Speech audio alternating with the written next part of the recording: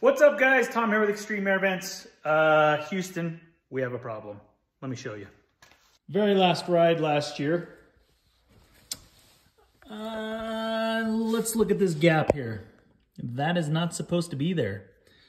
Hard to tell in the video, but this rail, starting right here, is bent up and in. And very last ride, it was causing some really bad ratcheting because it made the track loose, because that tail was lifted up, twisted in. Was able to ride it out, but got some cool products to put on. Okay guys, so I reached out to IceAge and talked to them about what I needed. They told me to go with the Bomber rails. This is their, we're gonna pull them out here and show you, but we're gonna be replacing the stock Skidoo rails with their Bomber rails, and also this additional stiffener kit. We're gonna do the install, get the skid pulled out, swap the rails. I literally, every Skidoo I own, I flip and bend rails. I don't know what the deal is.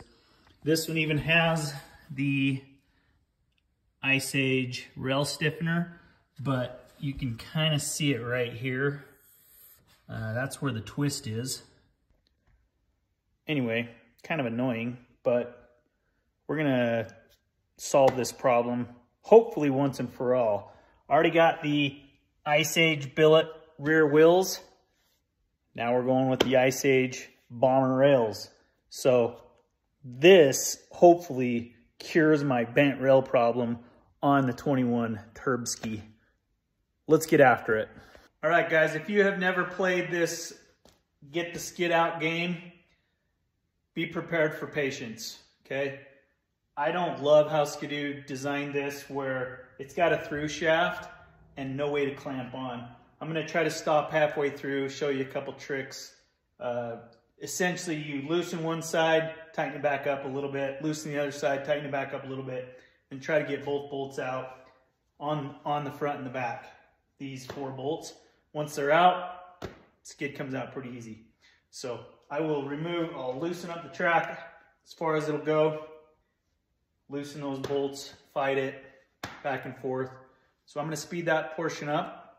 I go into a little more detail if you wanna go back and watch the video on the driver installation, the Avid driver installation.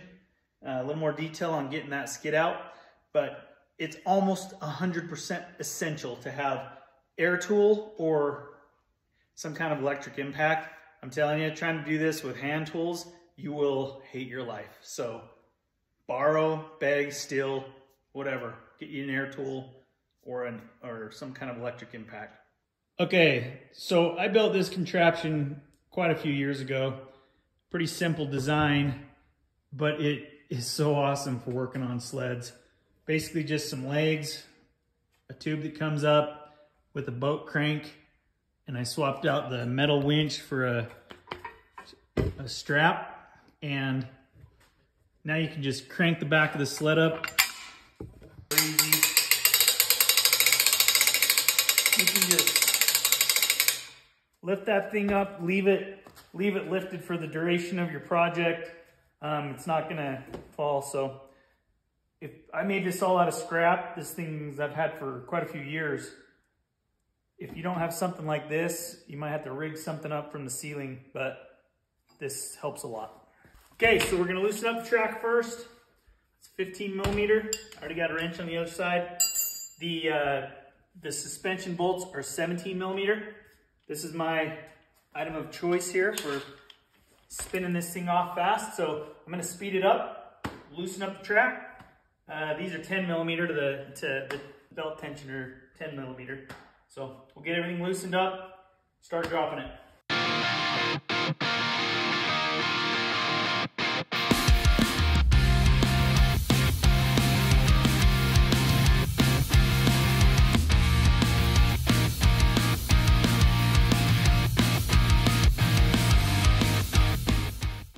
I just realized I wasn't videoing, but if you can get that side dropped down and then get behind this bushing,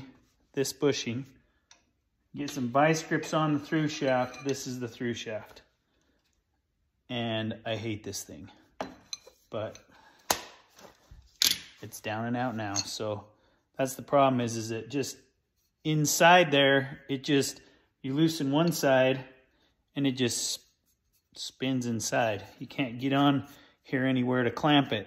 So if you drop the one side of the suspension and slide it over, you can get vice grips right on this edge right here. Come on, Skidoo. Now we fight the front ones.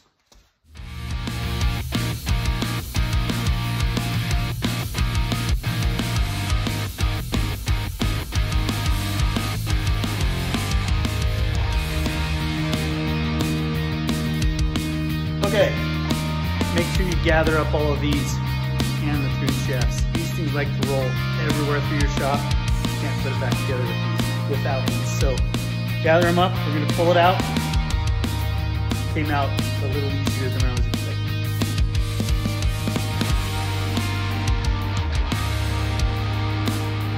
Okay, so I ordered the additional rail brace kit for these. So these are pre-drilled.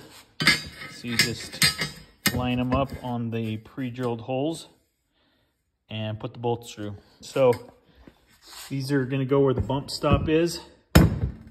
Okay, so the IceAge rails come with new Hyfax. They're just designed for all sizes. So I put one on the rail, marked it out, got them in the vise now. We'll cut it off.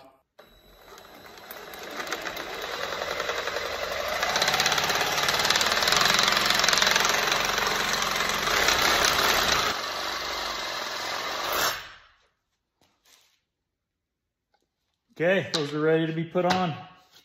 I may bevel that. That's the rear, this is the very back. I may bevel that.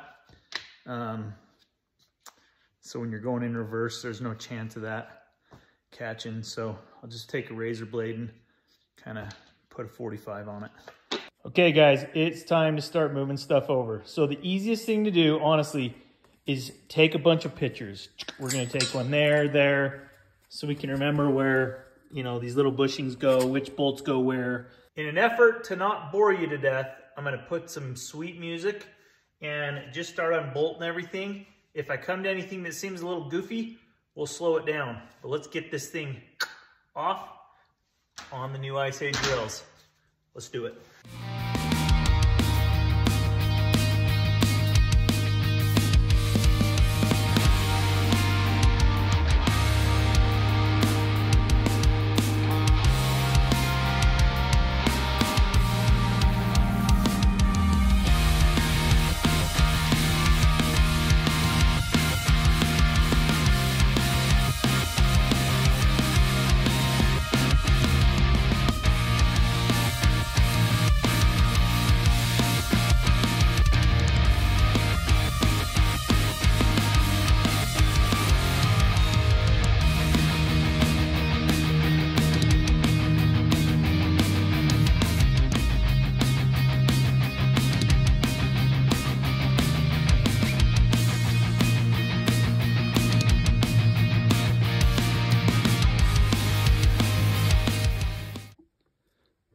Okay, so on these rails, where this back mount goes, there's two sets of holes.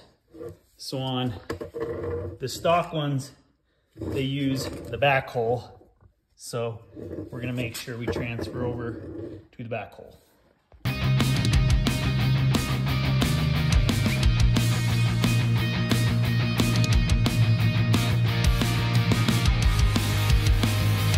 Okay.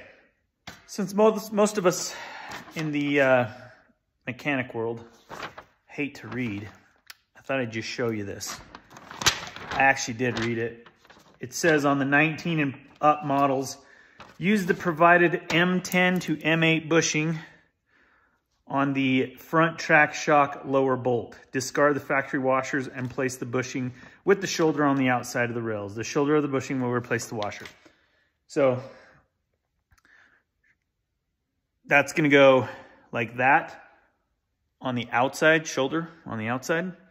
We use the inside washer, and that's gonna fill that hole where this lower shock mount goes. Okay, we'll do that. Okay, so that's how that little bushing works. Everything else is the same. You got to get the washer on the inside, on both sides, and the bushing on the outside.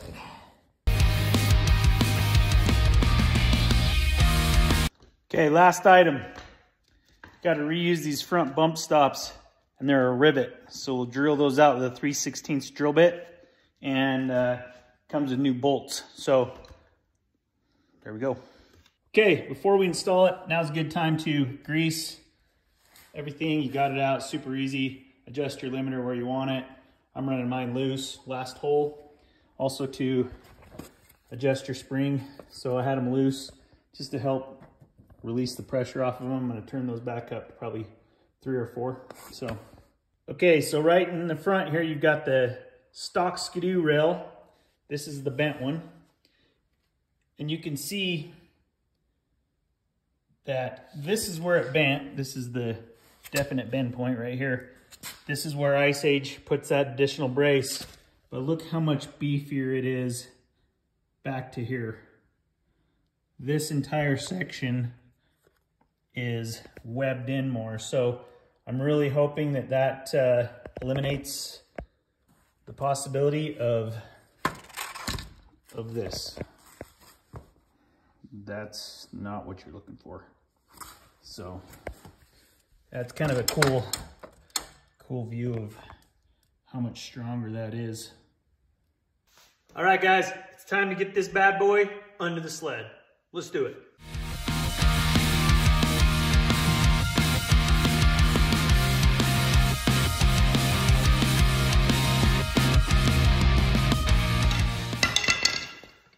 Sure goes in a lot easier than it comes out.